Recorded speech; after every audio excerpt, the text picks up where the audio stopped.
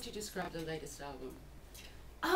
It's funny. There's still got the up tempos. I'm still gonna be doing, you know, what I do on stage, you know, dancing my butt off. But they'd be surprised to see there's a lot more singing on this album, and I've been through a lot more in the last year. So I think the topic of what I'm drawing my inspiration from is more mature, and I don't know. It's I don't want to give too much away because I want it to be a surprise because it's definitely going to be.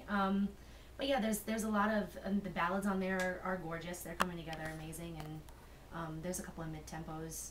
So it's a broader scope of music. Is this something you've always wanted to do? Yeah, ever since I was little.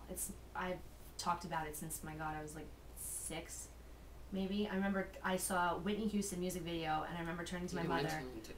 No, but it's funny that was like what like turned me. I was like, that's it. I want to do this. Yeah, and it's just been in my head ever since, and that's just what I've been going for. It's not going away. It's your dream. Yeah.